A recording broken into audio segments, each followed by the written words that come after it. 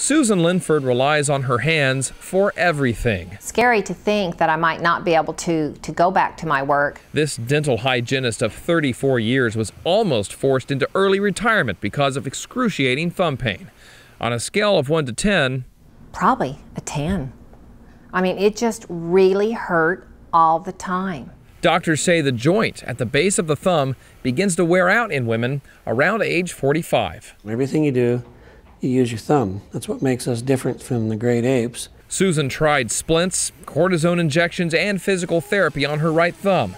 Nothing relieved her constant throbbing discomfort. I just couldn't take it anymore, and that's when I decided to see a doctor. She couldn't hold her instruments. She was in severe pain and said, "Can you do something for me, or I got to quit my job?" Dr. Robert Unsell performs a unique procedure at Community Hospital. The bad bone is replaced with a tendon rather than an artificial implant.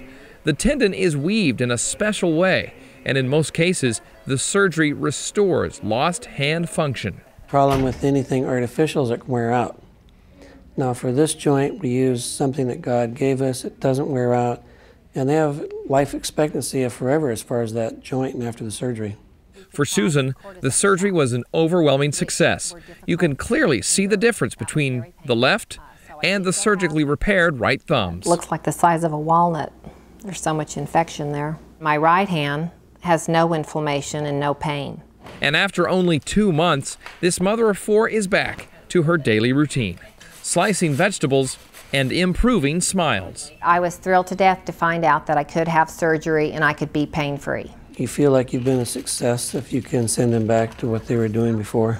Susan says Dr. Robert Unsell and Community Hospital deserve a big thumbs up.